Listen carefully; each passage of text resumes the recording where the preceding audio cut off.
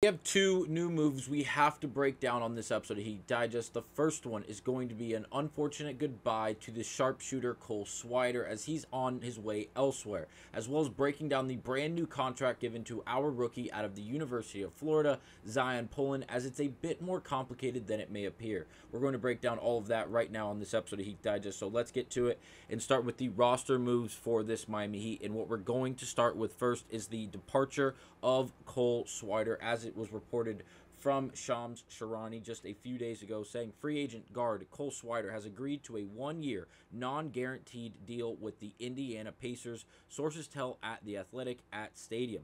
Swider had an impressive summer league for the Heat, averaging 13.5 points and 49.1% three-point shooting on nearly 7 three-point attempts per game. I don't have to tell you how impressive that is. He has been a marksman for some time with this Miami Heat organization. Obviously, he hasn't got a lot of playing time on the actual NBA stage with this Miami Heat organization, but again, playing in the G League, playing in the NBA Summer League for this Miami Heat organization, he has done nothing but showcase his talent. He's a great talent at that, and again, I wish him nothing but the best over in Indy playing for the Pacers. Unfortunately, it is an Eastern Conference rival. Hopefully, he does not have a crazy revenge game like we saw last year in Kyle Lowry. So, but again, wish you nothing but the best, Cole Swider. It's 2024, and if you're not concerned about your online privacy and security, I'm here to tell you, you absolutely need to be, and I have the best way for you to handle it. NordVPN, by far and away the best VPN service around, as well as the most effective. It not only is it effective, but it's easy to use. Just a few clicks of a button and you'll be fully set up and fully anonymous online whenever you turn on the NordVPN system. Now, it has over 6,000 servers worldwide, allowing you to connect anywhere, whether it be in the States or over in another country. And again, you could just do that from your own home. Just the ability to do that is otherworldly, as well as being able to connect to public Wi-Fi without having the worry of someone else on that Wi-Fi stealing all of your information. Also, getting around geo restrictions. Like I mentioned, you can connect anywhere in the world with those 6,000 servers when that NordVPN is on, allowing you to get around those geo restrictions. And finally, being able to connect to your favorite streaming services and watching with no buffer, no lag, and making it just more an enjoyable experience watching your favorite movies and TV shows. So again, NordVPN. If you use this link, nordvpn.com/heat, you get exclusive content plus 4 months, as well as the first 30 days being money on a money-back guarantee. So nordvpn.com/heat. Go use it. It's the best VPN service around. Keep shooting the basketball over in Indy, but now we get to the more complicated part of this video, and it's a pretty good thing in the sense that we went out and signed Zyon Pullin, the point guard out of the University of Florida. Now, you guys do remember that during draft night, obviously he was not selected, but again, leave it to Miami to go out and get a great young player with a lot of upside after the draft ends. And he went undrafted. We signed him to a two-way contract. He played in the NBA Summer League for this Miami Heat team. Again, he didn't play very, very well. He definitely didn't play better than players like Pelle Larsson or even Josh Christopher, and because of that, he was waived. And when he was waived on July 25th for Josh Christopher. So we waived Zyon Pullin, the guard that we're referring to here, to sign Josh Christopher. As we all know, he's now on a two-way contract with this Miami Heat team, and for good reason. Obviously, he was drafted by the Houston Rockets 2 years ago. He ended up playing a little bit of NBA basketball before being sent down to the G League, where obviously he wanted to play for the Miami Heat. He reached out to Udonis Haslem, said, is there any way you can put me in contact with these guys?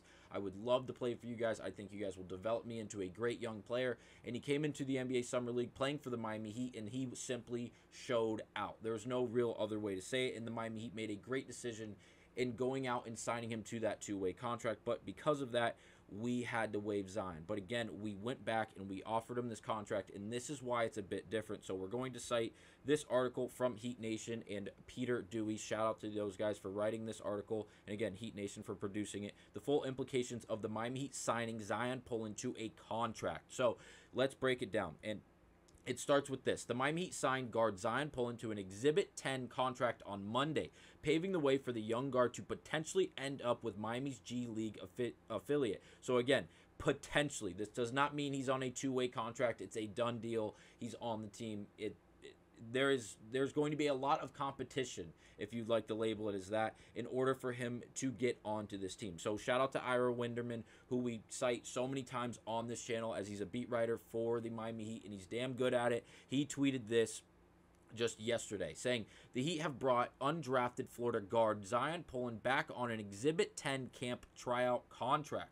It means he cannot be signed away by another team and likely means some guaranteed money and then a direct assignment to the Heat's G League affiliate. So, does it, again, he's getting some money. Again, it's guaranteed, which will be, it's great for Zyon Pullin. He's getting paid, no way around it. But again, it's still a tryout contract. He's going to camp to compete, and if he competes at a high level, showcases his talent to a high enough degree, he can beat someone out for a spot on the G League affiliate team or possibly even make the NBA team for the Miami Heat if a roster spot opens. But again, that would mean he would have to play out players like Josh Christopher, Alondas Williams, and then obviously players like Pelle Larsson, who are already on the Miami Heat main team, if you will.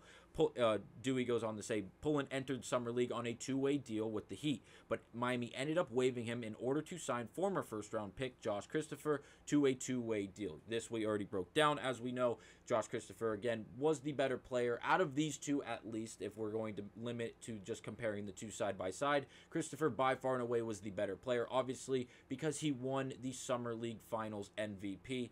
Again, he played extremely, extremely well, not only in that closeout game, but throughout those games in order to get to the actual championship game in the Summer League. So we go on and wrap it up with this. Now, Pullin will get another chance to impress the Heat coaching staff and front office, and he could eventually earn a deal with the franchise in a future season or in 2024-2025 season if the Heat open up a roster spot for him. Again, this is very far-fetched in the sense that, let's be honest, Zyon Pullin, unless he comes out in camp and he is competing against the ones at a high level and giving them problems to a ridiculous degree, I guess we could say, he's probably not going to have a roster spot opened up for him. Other players like Josh Christopher, obviously Alondas Williams has been with this G League affiliate team and in the Miami Heat organization for some time now, definitely longer than Pullin has up to this point. And obviously he's been playing very, very well. He's been a walking highlight through the NBA Summer League, and he's been a damn good damn good player through the G League for this Miami team for that last few years now. So again, it's going to be very interesting. I can't wait. I'll say this, I love that it's set up like this. I love that they're bringing him in and telling him, hey, there's a chance you can make this team. We're going to pay you. You're getting guaranteed money. This is a tryout. You have to come to camp. You have to compete. You're playing against these other guys that are on the G League, that are on the second string, first string, third string guys. This is the Miami Heat organization that are trying to play basketball for this Miami Heat organization are all here, and they're here for the same reason. Prove their worth, prove their value, and try to earn a roster spot, earn a promotion in the sense. If you're on the G League, try to get onto that third, fourth string of the bench and try to then earn some minutes the hard way. Again, it's the Miami Heat. It's a great organization with a great culture. And if you come out there, especially during camp as a young guy fighting for a spot, prove that you have a mentality and an attitude to you, I could definitely see someone like Zyon Pullin or even Alondas Williams or anyone else for that matter, and Josh Christopher or whoever else it may be, really earning a spot on this roster going into this up-and-coming season for the Miami Heat. But again, let me know down below.